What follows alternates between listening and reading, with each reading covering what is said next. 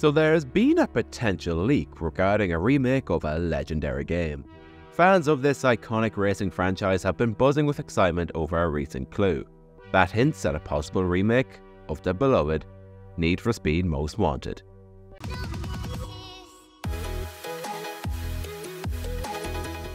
Sometime last week, a series of intriguing teases were released that have set the gaming community on fire. While no official confirmation has been released by the developers, the rumours are generating massive anticipation among fans. The rumour that a remake of Need for Speed Most Wanted is in the works was leaked by the original voice actors of the game. The voice actors Dean McKenzie, who played the character of Sergeant Cross, and Simone Bailey, who played his assistant, called, Officer... I forgot.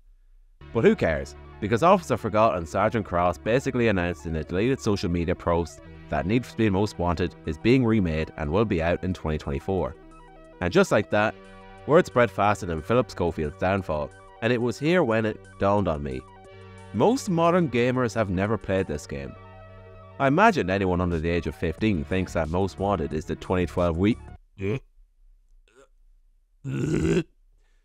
So, for all of you Forza simping, Man City supporting, cringy spoiled rotten brats out there, listen the f up, as we take a moment to reminisce about what made the original Need for Speed Most Wanted so fantastic and legendary.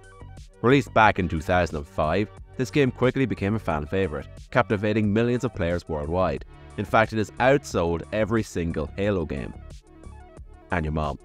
What set Need for Speed Most Wanted apart from other racing titles was its exhilarating mix of high-speed pursuits, intense police chases, and an open-world environment that was begging to be explored. The game delivered a seamless blend of arcade-style racing, a gripping storyline, and a jaw-dropping car roster that left players hungry for more. But what exactly happened that kept players playing again and again? Well, let's start off with the story. The player arrives into Rockport City to participate in illegal street races and climb up the blacklist, a list of the city's most notorious racers. The story begins with the player's character getting involved in a race against a rival named Razor, a douchey, over-the-top, iconic, love-to-hate kind of character whose real name is Clarence. Oh, those brutal words hurt my skin. It is here when it's revealed that he is number 15 on the blacklist. He challenges you to a race, but before that, you must race and absolutely hammer his friends who are just as iconic as he is. And after that, he will finally agree to take you on a 1v1 on Rust, a pink slip race. During the race, Razor sabotages your car, causing you to lose, get busted by the police, and subsequently lose your prized vehicle. But you're not going to give up. That was your savage, amazing, totally badass and illegal car. More on that later. So you do what any other legend would do and seek revenge. So you embark on a quest to work your way up the blacklist and challenge Razor for one more duel. To add insult to injury, he's now number 1 in your car. To achieve this, you must win races, defeat rival racers, and earn reputation points to attract the attention of blacklist members. Throughout the game, the player encounters various characters including Mia, a fellow racer, who assists you on a quest for payback, and someone who is definitely not a cop. And not to mention, the head of the street racing police unit, Sergeant Cross, a relentless police officer determined to bring down the illegal street racing scene. As the player progresses, they acquire new cars, customize and upgrade them, and participate in increasingly challenging races. They must evade the police, outmaneuver rival racers, and gain enough reputation to challenge higher-ranked blacklist members. Along the way, the player uncovers the truth about Razor's manipulation and forms alliances with other racers, ultimately leading to a climactic showdown against Razor to reclaim their lost car and secure the top spot of the blacklist. But that's not how the story ends. Once you humble Razor, you get word that cops are showing up, and as Razor's arrested, Mia gives you the keys to your old M3 and you go on a massive police chase against every single unit in Rockport, which must have cost more than the entire budget of Ireland. The plot of Need for Speed Most Wanted 05 focuses on the player's journey for vengeance, redemption, and ultimate domination in the underground racing world, offering a thrilling and immersive racing experience in an open world setting.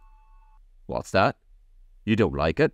You think it's cliche? You prefer festival games where everyone is your bestie and you get everything handed to you? Ah, well, you know what I say to that? Go f*** yourself. Go back to riding Forza, you constant Where was I? Oh yes, the car.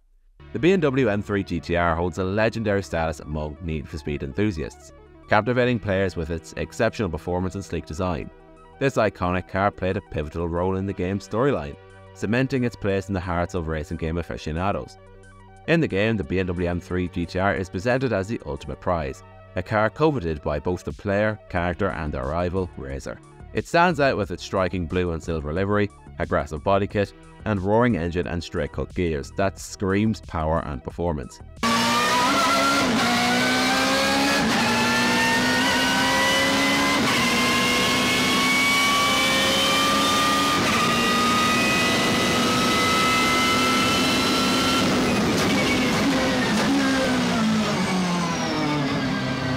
The M3 GTR possesses outstanding acceleration, top speed and handling, making it a formidable machine in both races and pursuits. The inception of the BMW M3 GTR both in-game and in reality stirred controversy. While the car was a star in the virtual world, its real-world counterpart caused a stir in the motorsport community. The M3 GTR's appearance in the game was a result of a collaboration between EA and BMW, allowing players to experience the thrill of driving this coveted machine. However, in the world of racing, the BMW M3 GTR faced controversy due to its limited production and eligibility for competition. The car's controversy stemmed from the fact that it did not meet the production requirements for the GT class, yet it was homologated for racing through a road legal loophole. This sparked debates and criticism within the motorsport community, questioning the fairness of its participation in certain racing events. It even caused some rival teams to cry to their mummies about it, Porsche! Because their 911s couldn't keep up with the OP M3. In fact, if their lives depended on it, they couldn't even hit 2 No, I'm not going there. Despite the controversy, the BMW M3 GTR's inclusion in Need for Speed Most Wanted only highlighted its allure and contributed to the game's legendary status. It was an illegal, powerful masterpiece of engineering, while also being an absolute outcast, making it the perfect fit for Need for Speed Most Wanted. Now let's get talking about the cops, some of the best in video games, period. In Need for Speed Most Wanted, the cops are a vital part of the gameplay, injecting danger and excitement into the illegal street racing world. The cops' mechanics revolve around high-speed pursuits and eluding capture. As players engage in illegal activities, the police will actively pursue them, with their presence escalating as the player's heat rises. The heat level reflects the player's variety and it increases with each unlawful action. The police employ various strategies and tools such as patrol cars, roadblocks, bike trips and even helicopters to apprehend the player. The relentless pursuit aims to immobilize the player's vehicle and make an arrest. To escape, players must outmaneuver the cops, showcasing their driving skills and executing evasive maneuvers through the city streets. As the player advances and their heat level escalates, the police will become more aggressive and employ advanced tactics. More formidable police units including SWAT teams and federal pursuit vehicles join the chase, intensifying the challenge. Notably, the game features the character Cross, who makes appearances and communicates via the police radio scanner, providing players with valuable information about incoming threats. Successfully evading the police during a pursuit allows players to lower their heat level and evade arrest, and also will probably question Rockport's council about how much money they're putting into this bloody unit. However, if caught, players will be apprehended, reducing their current bounty, hindering their progress in climbing the blacklist. You lose everything from the pursuit. You then have to pay a fine, and if you don't have any get out jail free cards, you get a strike. Get 3 of those, car gets impounded, and after some time you have to buy the car back. The cops' mechanics in Need for Speed Most Wanted created an exhilarating, intense experience, establishing a thrilling cat and mouse dynamic between players and the police as they compete to outsmart and outmaneuver each other on the streets of Rockport City. Over the years, the game has garnered a dedicated fanbase, inspiring fan art, cosplay, and even fan-made mods. Need for Speed Most Wanted became a symbol of pure racing excitement, and a testament to the power of immersive gameplay and unforgettable moments. With the potential leak of a Need for Speed Most Wanted remake, the gaming community is buzzing with excitement and speculation. Fans are eagerly awaiting official confirmation from the developers, hoping to relive the exhilaration and nostalgia of this legendary title with a modern twist. So what do you think? Have you played Most Wanted 05 and loved it? Are you a Forza Waste man? Yeah, so it appears that Razer has gone onto Instagram and said he hasn't heard a thing yet about this potential rumour. So from the looks of things, and considering he is the main antagonist of the game, I'm not so sure that we're going to get a remake of Most Wanted.